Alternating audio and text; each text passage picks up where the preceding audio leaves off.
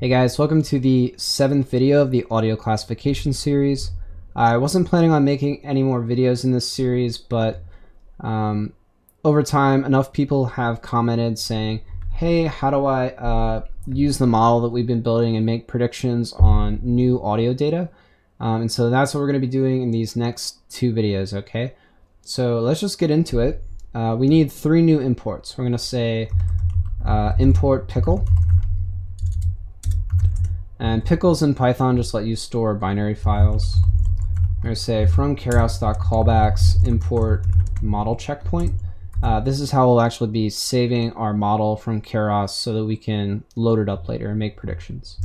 And we're going to be making a new file called CFG. And within this file, all it's going to do is contain our config class that we created earlier. Okay. So let's actually go ahead and do that right now. What you should have is a directory that looks something like this. We're going to add 3 new things in here. We're going to make a models directory, and we will make a pickles directory.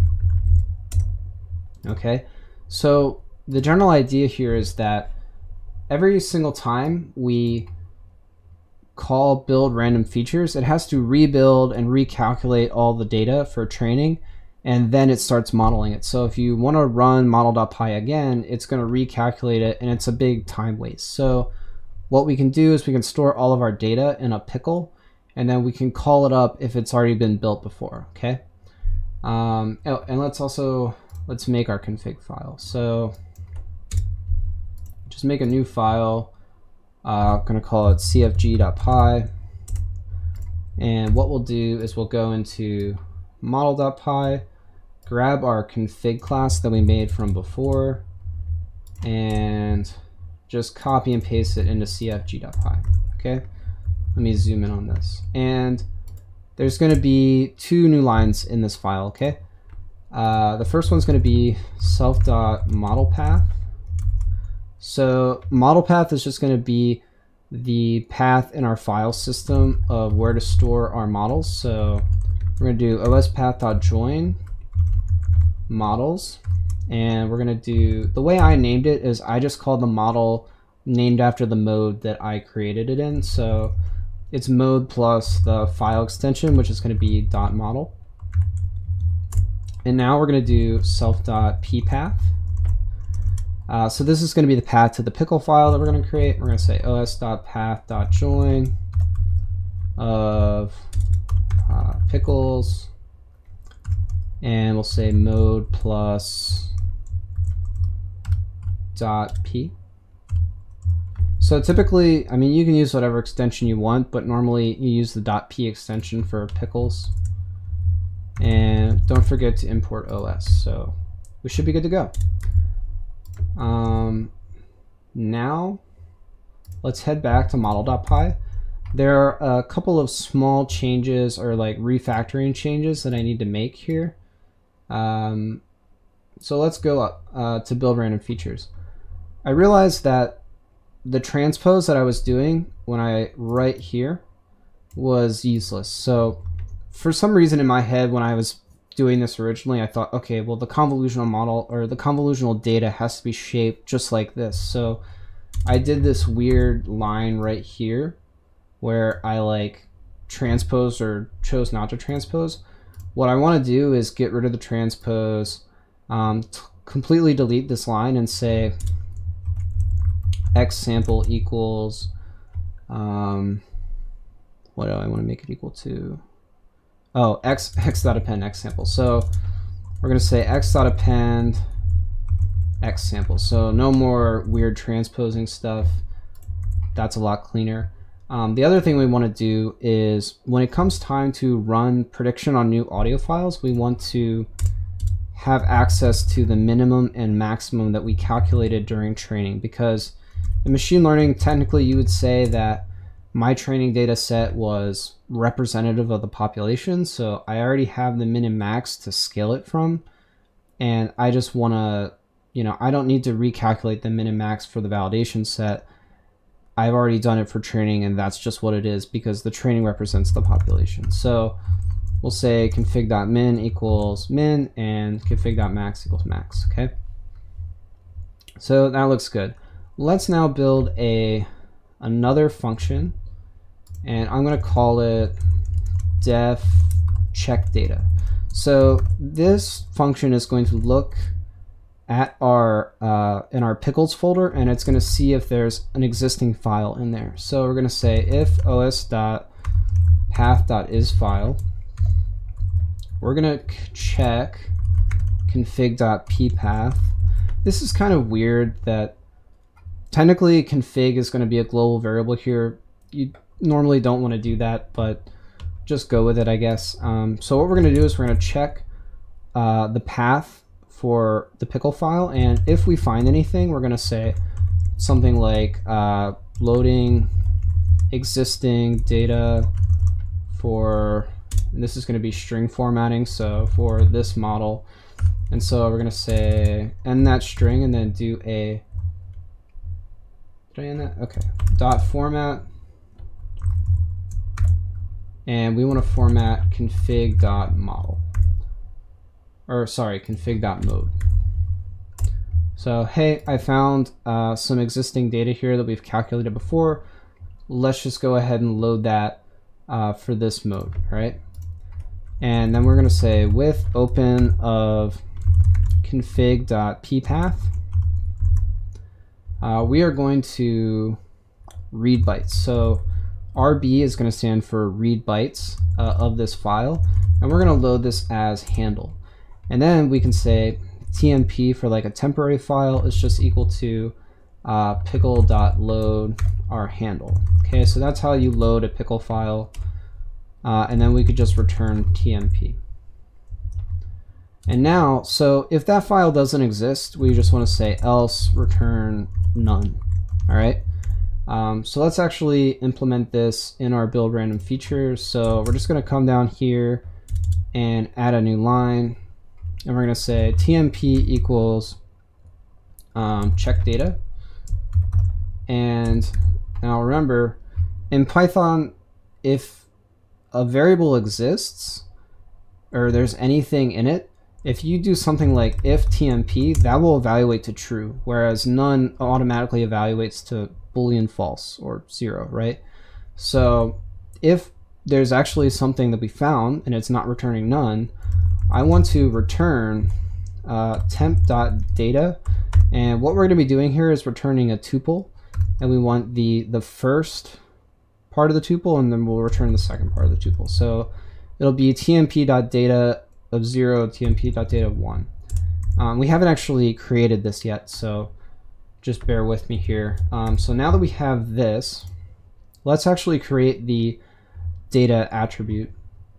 So we're going to come down here a little bit, and let me make sure that I get this. So once we've created all of our data, because all this function wants to do is just generate whatever the data is to be served up to the model. So we're going to say like config.data is equal to a tuple where we've got x and y. So that's what we're referencing here. It's the exact same thing. We're returning x and y. Well, guess what? I just want to return the tuple from the calculated pickle file. All right. So that's how you would actually store it. And once you store the data within config, we can save the entire object of config in a pickle. So this is going to be the same thing, or very similar to what we did before. We're going to say config.ppath, and we're going to use write bytes to store it as handle. And you're going to say what's called pickle.dump. So we're going to do dump config, so the whole object config. We want to dump handle, which is going to be the bytes that we want to write. And there's also another thing called protocol. Now, a lot of times people will set protocol to something like pickle.highest protocol, which in Python 3.6 that is 4. Here's the thing. I'm going to be using protocol 2. It doesn't really matter because whenever like Python goes to load a pickle file, it'll automatically detect the protocol. But if you want this to be backwards compatible with Python 2, then you would set protocol equal to 2. Okay, because pickle.highest protocol will change based on like what version of Python you're running in, right? So just run protocol equals 2, or you can use highest protocol. It doesn't really matter much. So now that should store our pickle file. Let me see. I think we're ready to go down to set up a model checkpoint. So let's scroll to the bottom here, and we'll start by creating a checkpoint right here. So we're going to create a checkpoint object. We're going to say, hey, I want us to create with the class model checkpoint, and I'm going to create config.modelPath. What do I want to monitor? I want to monitor the validation accuracy. So we actually have 4 metrics that we're going to be recording here. It's going to be training, I guess, accuracy. I'm pretty sure it's just called accuracy. Then we have validation accuracy, and then we have loss, and then we have validation loss. So we're actually going to be adding a validation split to the data for those who want to know how to do that. We can also say verbose is equal to 1. Let me make this a lot bigger actually. And we'll set mode equal to max. So the mode is like, hey, if this was loss, you would set the mode to minimum because you want the smallest loss from the model. And then we want to say save best only equals to true. So we'll only save a model if it's a true improvement from our classification. And then we're going to say save weights only. So when you save models in Keras, it will be looking for a weight file. And well, in the old days, it used to be that, hey, I'm looking for a model architecture and I'm looking for weights to supply to that architecture. And typically this would be, the architecture would go into a YAML file or a JSON file, and the weights would go into an H5 file. We can store all of this in one .model file, which is what we'll be doing. So we want to say save weights only to false, and the period is going to just equal to 1. So that's every epoch, right? So at this point, let's go down to small change to model.fit. When you call model.fit and you want to create this argument called validation split, you could create a validation data. But the easiest way to do this would be create a validation split. And we're going to say the way this works, and some people mess this up, is we would have our whole matrix X. And validation split of 0.1 would mean that, hey, I'm going to take the bottom 10% of this matrix and serve it up for validation. So a lot of times people don't shuffle their X matrix. And then when they go to like check the validation metrics, they're getting a model that is looking like it's learning, but then its validation is terrible. And a lot of the times because they did not shuffle before they put the data. But the good thing is that when I built it, I did shuffle. So just so in the future, you want to make sure that you shuffle your data before you call the validation split. Okay, guys? And now we can put a callback. So we're going to say callbacks equals checkpoint, and so that's just going to take our checkpoint object that we created before. And now we can do a model.save, and we're going to save config.modelPath. And so we already set that up, so we know exactly where to save our model after it's been training. Okay, and that should be good. Now I'm going to stop the video, and I'm going to go ahead and run both the convolution model and the recurrent neural network model, and I'll just see if that works and make sure that all the code I just wrote will work for you guys. Okay. All right, so really quickly, I just ran the first pass of the model. So what happened is you can see that the little TQDM bar, it built out the data, started fitting the model. And let's actually, so if you look at your models directory, you can see that conf.model has been saved. And in your pickles directory, you have conf.p. So that's the pickle file that contains the object config, right? And let's actually just go ahead and run. So now that that pickle file exists, see how it printed load existing data for conf model? We don't have to rebuild it every single time. So this is a little faster. So if you guys want to mess around with different architectures and change some stuff in the modeling stage, this is probably the fastest way to do it.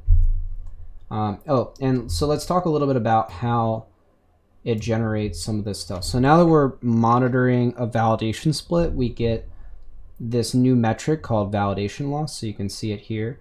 And its monitor was set to 1, remember? So every epoch, it will check and see if validation accuracy is improved for the model. So if it does, it will save a new model in models.conf.model, right?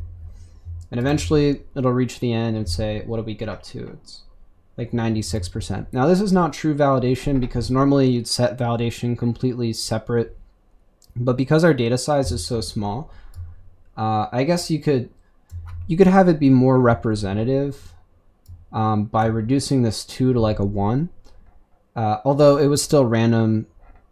Typically in machine learning, you'll have like, you might have 500,000 files, and then you do a 90-10 train validation split where I guess 50,000 of those like images, the model has never been trained on before, it's never seen before. Now, that would be a good thing to try, but normally when you have like really small data sets, you do something called cross-validation, but I can make a whole video series just on cross-validation, but I'm not going to talk about that right now.